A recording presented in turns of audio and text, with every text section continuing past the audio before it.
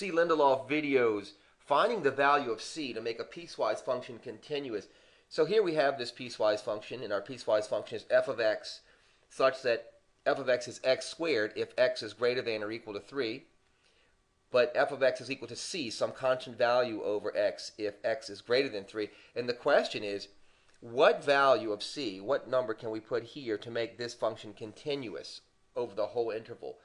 It actually seems like a tough question, but remember, if that was true, then at x is 3, they would have to have the same height. So all I'm going to do is evaluate both conditions. So I'm going to say, what happens if I say that if x squared,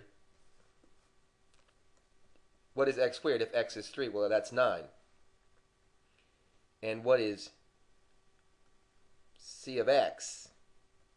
If x is 3, then we have c over 3. And all I'm going to do is set those two things equal to each other. So I'm going to say that c over 3 is equal to 9. All I'm going to do here is cross multiply. Cross multiply means extremes theorem here, and get c is equal to 27. You can test this. You can say, okay, is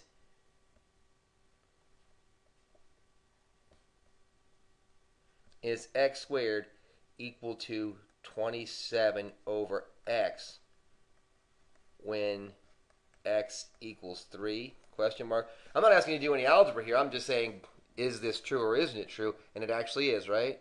So if x was 3, we'd have 3 squared. And if x was 3 on this condition, we'd have 27 over 3. And 3 squared, of course, is 9, and 27 over 3 is 9. So what is the value that keeps this thing continuous? This. So what we're saying here is that if we change c to 27, now this piecewise function is continuous. All right? So I hope that was helpful. If you have any questions or comments, please let me know. If you haven't already subscribed, please do. Thanks.